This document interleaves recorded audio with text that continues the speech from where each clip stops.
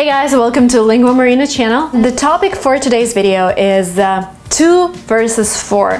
When do we use to? When do we use for? So before we start, pause this video and let me know what's going on in your country, and it's a great way for you to practice your English.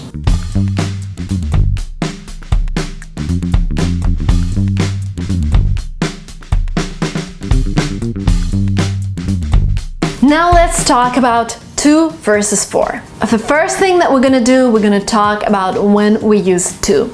The first case when we use to is when we're talking about a destination. I am going to Germany at the end of April. I'm going to Munich, by the way. Or there's another example. We are going to a restaurant tonight.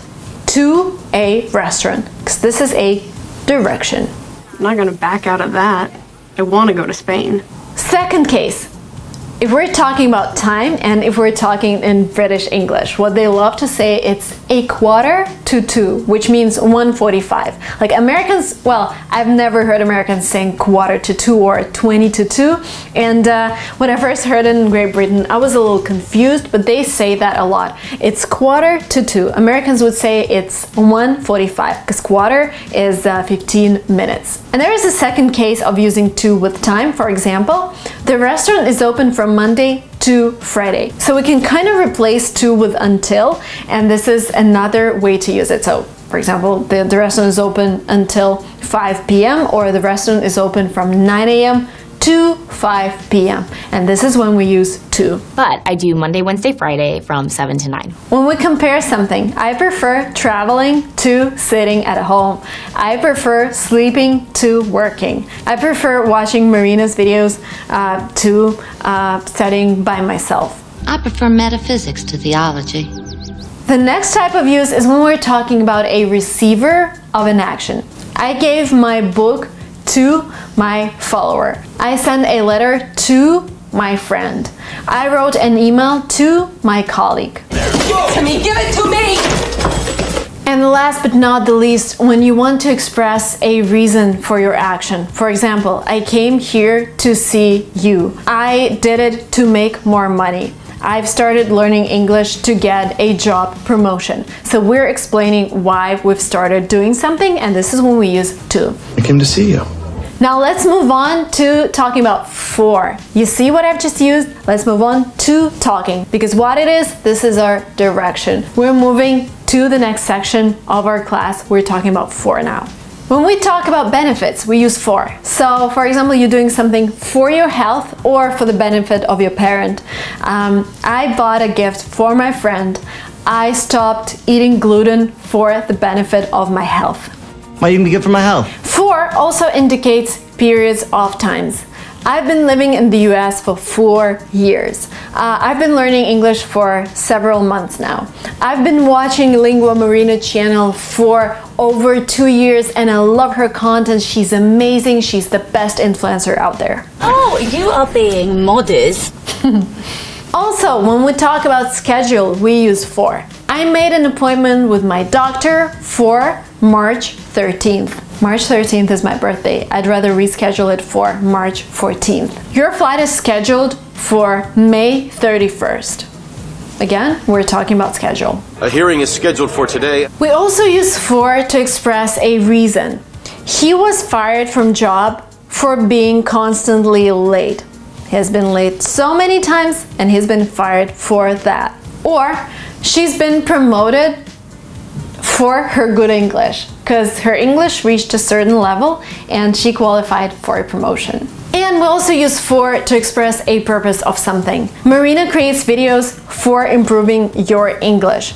You watch my videos for improving your language. Travel a lot for work. So. By the way, if we ask native speakers, like I always like to ask them about different grammatical rules, I would ask them like, do you know when to use for and to? And they will be like, huh? Because they just use them naturally. They don't sit down and be like, oh my god, where to use to, where to use for. They just feel the language. And the best way to live a language, to understand it better, is to listen to audiobooks or read books in English. And I'm super proud to talk about Blinkist in this video. They're sponsoring this video and they're also an amazing app that I'm subscribed to. So Blinkist takes a huge book, and it takes the best insights out of this book and create like a 15-minute paragraph that you can read or listen to. And I know there are so many books out there that you want to read, but with Blinkist you can just go through them all with this 15-minute abstract and get the most important information that you need and practice your English. Blinkist has a lot of books, but the one book that I would highly recommend you to read is The Subtle Art of Not Giving an Fuck. I'm not gonna say this word out loud, but this book helps you change your way of thinking. It helps you relax and focus on things that really matter, like your English. And as always, because you're watching this channel, you are privileged, and the first 100 people who click a link below are gonna get a free 1-week trial of Blinkist. That means that you can get the most important things from the book that I've just recommended for free. And if you decide to continue and get their membership, you're also going to get 25% off. So in order to practice more, in order to integrate English into your life, start reading and listening to audiobooks in English. The link is below. 1 week completely free, so don't hesitate to start right now, because only 100 people will get a free trial. There are also cases when to and for can be both used. Let's talk about some examples so I can illustrate this better.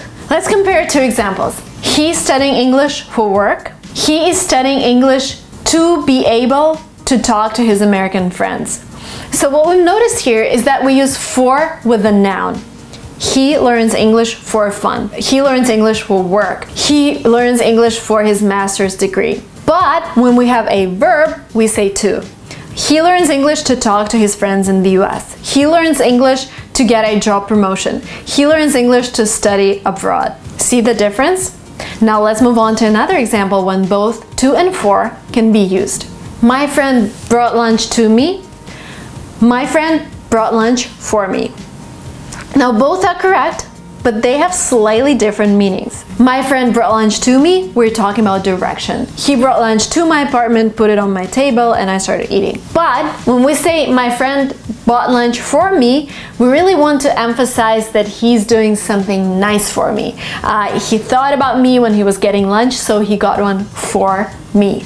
Apologize can be used with both to and for, because you apologize for something that you've done. I apologize for breaking your cup. I apologize for this video being too short. But you apologize to someone. I apologize to you for this video being too short. I apologize to my friend for forgetting about her birthday. I apologize for the language. Apologize to you. Travel to and travel for. I traveled to Russia. I traveled to Paris. I traveled to Germany. But I travel for work. I travel to Russia for Lingua Fest, which is a festival by my company. I travel to Germany for meetings.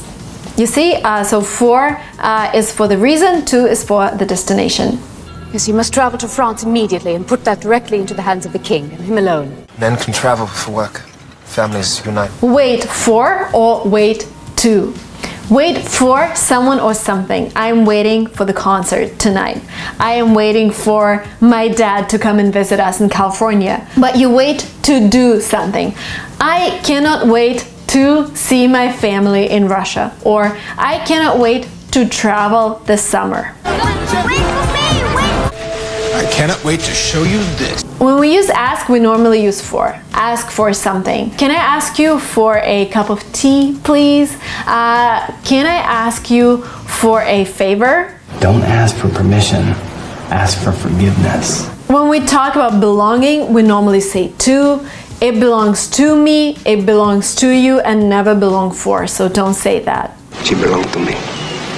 When we say care, we care for somebody. I care for my dog, I care for Alex, I care for my family. You care for him. And the last but not the least, when we're saying prepare, we always say prepare for something. I will need to prepare for the festival. Prepare for battle! That was it from me, guys. If this was useful, if this was fun, please hit the like button and subscribe to this channel. And I'm looking forward to reading your comments about this video, whether it was useful or not. Thank you so much, and I will see you in the next videos. Bye!